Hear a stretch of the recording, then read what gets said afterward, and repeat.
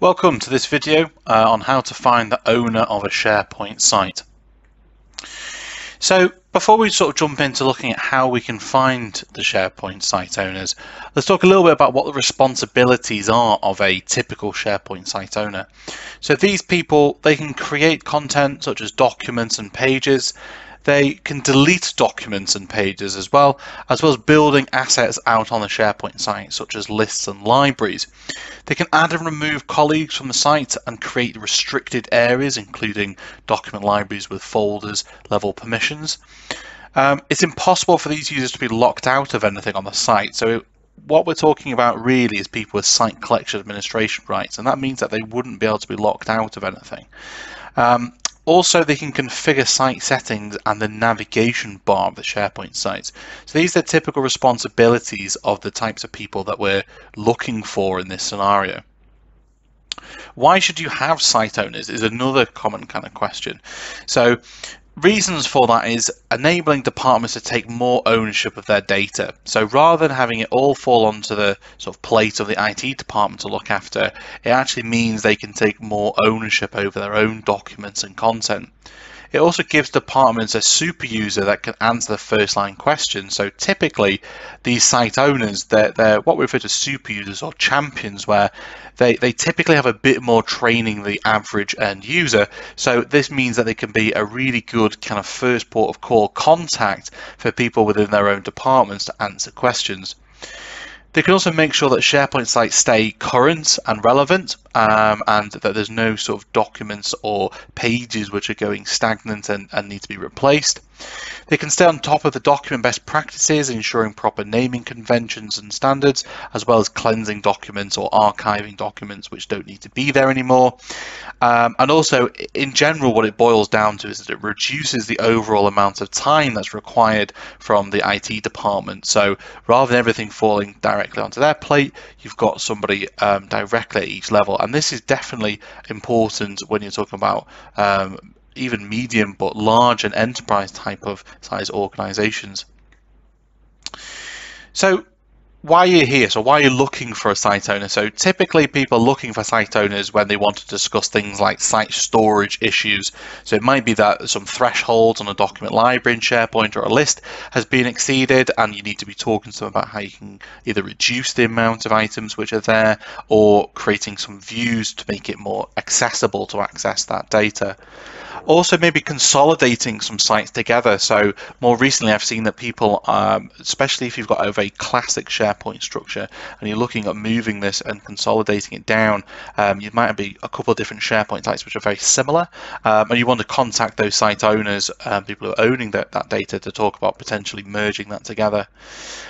This also is part of a kind of pre-migration consultation period where, again, if you're looking at maybe even on-premise versions of SharePoint and you're looking at migrating to SharePoint Online and Microsoft Teams, a lot of the things I'm going to be talking about and the issues faced and some of the methodologies and ways of approaching this is all very similar, regardless of if you're talking about SharePoint Online or SharePoint on-premise. As well as maybe a site owner has left the business and needs to be replaced, and again, this isn't always an easy challenge, but you should be looking at replacing your site owners if they're leaving the business. So let's jump in and take a quick look. Okay, so let's take a look at some ways that we can try and track down who are the site owners of a particular SharePoint site. So the first thing is to consider is that really the site owners should have what we call site collection administration rights to the SharePoint site. And that means then they have their name officially listed against the SharePoint site as they are either primary or secondary owner of that SharePoint site. And it means we can actually surface their name against the site when we look it up inside of the SharePoint Admin Center. So that's our first port of call. Let's just jump into there. So to get to the SharePoint Admin Center, we're going to click on the app launcher from office.com. So this is the homepage of Office 365. So once we've gone to office.com, we click on the app launcher, we click on admin, and by the way, I should mention whilst it's loading, we'll only see that admin button there if we have the right level of Office 365 admin role to see that button. So this really only applies to people who have got the kind of Office 365 admin center access already. Then once we're in here under Admin Centers, we're going to select on SharePoint. And again, we'll only see that SharePoint Admin Center if we have the SharePoint admin role assigned to our user account inside of Office 365. The next thing we're going to do is we're going to click on Active Sites. And this is going to show us all the different sites that we then have access to. Now, to then go and see who is the site collection admins or the site owners, we're going to select on a site and we can select permissions across the top and then manage admins. And this is where we can then see, for example, here, Hugh is the site owner for this particular site, the leave request site. We can see here.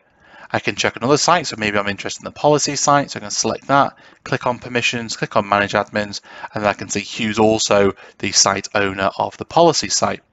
Now I can always choose to add and remove people by typing in their name into this box here, and that will then add them into here as another site owner. And we can also remove people directly from inside of this box as well. So this is just one way that we can actually find people who are the site owners. Now this is specifically talking about SharePoint sites in this context. If we were looking for owners of, let's say, for example, Teams, let's go back to the Office 365 homepage. And again, we're going to go through to our admin center. And from there, we would then select, for example, Teams. And this is now going to show us an area where we can see all the different teams that we have created. So from a site owner point of view, we've already looked at how we can find it from a SharePoint perspective, but what if there's a team associated to this as well? So we can go into here, select on Manage Teams, and we can see all the teams we have access to. So let's say, for example, this Valto team. We can double click on that. And we can see all the people here which are listed within the team.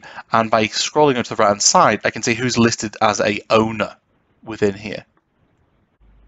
So we've looked at how we can find the site owners of our SharePoint sites, and we've also looked at how we can find the team owners as well. But say, for example, that someone's left the business and we're looking for a suitable replacement. Now instead, what we can do is we can jump directly into the site from the active sites inside of SharePoint.